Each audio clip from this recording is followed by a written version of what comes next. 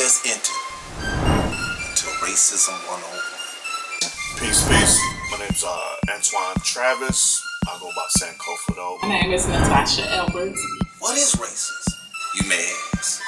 I would talk to my white coworkers and I would tell them the same thing. I say, you know, you're no different than me. The only thing you have that they gave you is privilege, and that privilege is to do what you can or will to me. No, to me. Have I seen racism in Chicago? Damn, yeah. Maybe kindergarten or first grade. Me and my mom was at a grocery store. Her and a white lady had some type of altercation. I'm not even sure what the altercation was about. But the manager came over and told us to get out.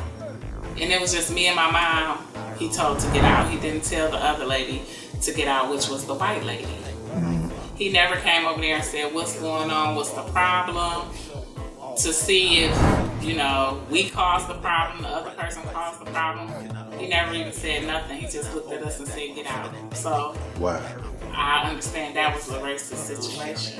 And nobody came home to say, yeah, they over here beating our ass over here in this place called America. Nobody came home and said that. You know, so. As it goes down further and further and further, as they become more extinct, they become more desperate, and desperate people do desperate things. So we as a people, even though we're still here, we have to be careful.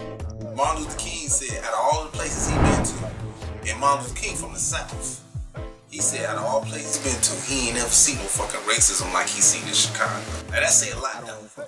The officer was dead wrong and bogus and had no reason for pulling him over at all except driving while black.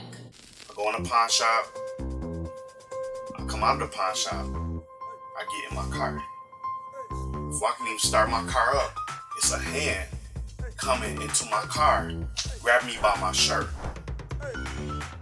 Yes. Scared. I looked. And it was the white man that was just yelling at me. Grabbing at my shirt. So I get out of the car on the other side. I'm like, dude, like, what are you doing? Like, what? He's yelling, nigga, nigga, nigga, nigga, nigga.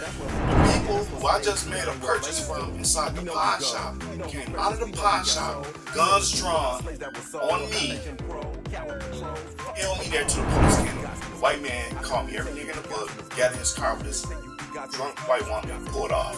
You know, the police came and harassed me about that.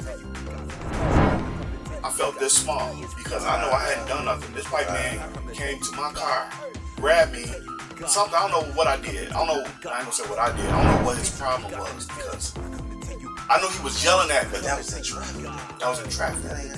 I pulled over, went into the store, got what I needed, come back to my car, and start my car up. Hand grab. So me and the man going back and forth, they come out with guns. They got guns in the pawn shop. Yeah, for sure. They must have seen it on the camera. They came out with the guns on me. Automatically.